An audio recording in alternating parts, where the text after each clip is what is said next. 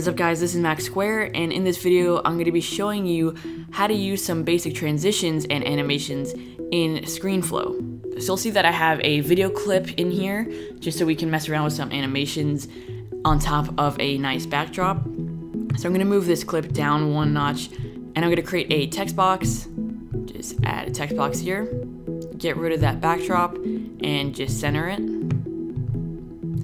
And then I'm just going to change the text to something a little more interesting. So now what we want to do is we want to fade up the text, and we also want the background to dim since it's kind of hard to read the text with the backdrop on it right now.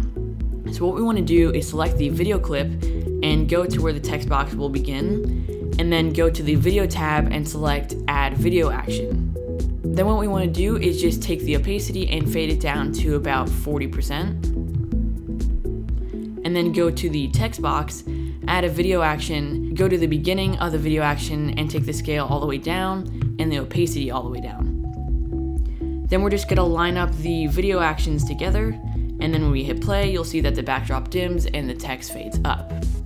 Then to reverse the video action, we're going to take the first one, copy it, and paste it at the end, and then make sure the end lines up with the end of the clip. And we're going to go to the end of the clip, bring the scale down again and the opacity all the way down, and then do the same for the video clip.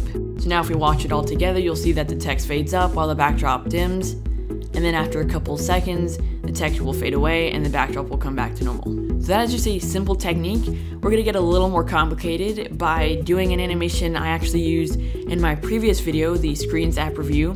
Towards the end of the video, I had a couple of squares animate on and fill in, and then I had them animate off. So we're going to try and recreate that action again. So we're going to delete our text clip and the video actions for the backdrop. And we're going to want to bring the editor all the way up so we get a little more space to work with. Bring the video clip a couple of clicks down so we get some more lines to work with. We're going to go to the annotations tab and create a new shape. Then make sure you have the outline shape clicked and just click and drag while holding shift, and you can create a perfect square. And you can style this however you want, but I'm going to take down the border width a little bit and change the color to white. And now what we want to do is just duplicate this 4 more times so we can get the other squares in here. Of course, you can make as many shapes as you want, but I'm just going to use 5 because that's a nice number to work with. And I'm going to take the middle one, you can see I have the middle clip selected, and just drag it out to the center of the screen. And then I'm just going to move the other clips to center that as well. So now that we have all the shapes, we're going to start animating it. So go to the first clip here and create a video action. Go to the video tab, add action. Go to the beginning of the clip, and we're going to have this scale up and rotate. So I'm going to go to the Z rotation and just enter in 90. And we can watch this rotate and scale up.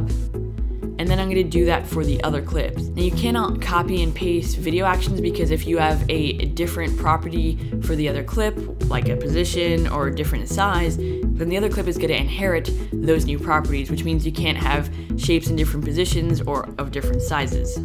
So once you are done, you'll see that the shapes scale up and rotate all together. But now we want to fill those shapes in with filled in squares and not just outline squares. So we're going to create 5 new clips, and we're going to drag this down 2 more notches. We're going to go to the annotations tab one more time, add a new shape, and make sure you have the filled in shape selected. Go to the other square and just click and drag. Again, you can style this however you want. I'm going to just make it white again. And I'm just going to center that in the square. And then you want to copy and paste that again until you have 5 new shapes. And we're going to go to the end of the first video action and make sure that the first square is starting at that place. And then we're going to take the other squares and line it up with that. The other 4, move them over 1 click. The last 3, 1 click. Last 2, 1 click. And the last one, 1 click. Then what you want to do is just move the other squares to fill in with their respective borders. Then when we hit play, you'll see that the squares rotate and fade up, and then it just fills in the other squares. So now the last thing to do is just add the ending transitions and the background dim. So what we're going to do is just add the same rotate off effect for the outline squares and then just fade off the filled in squares. Just go to the end of the first clip, copy and paste the video action, line it up with the end like we did with the other clips, then go to the end, scale it down again, and go to the Z rotation 90, and then just do that for the other outline clips. Then for the filled in squares, we're just going to have them fade off, so just select them all, right click, and select add ending transition, and by default this should all be a cross dissolve, but if not, you can select the gear icon and select whatever transition you want. I'm going to have these all fade away by the time that the end actions for the outline squares begin.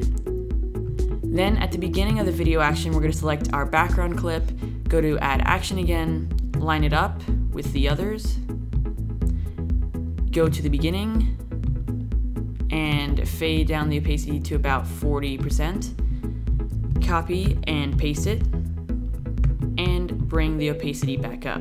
So now all together, all the squares should fade up and rotate, fill in, and the background will be dim, and then by the end, the background will go back to normal, and all the squares will be gone. So hopefully those transitions helped you kind of get a better idea of how much you can really do in Screenflow.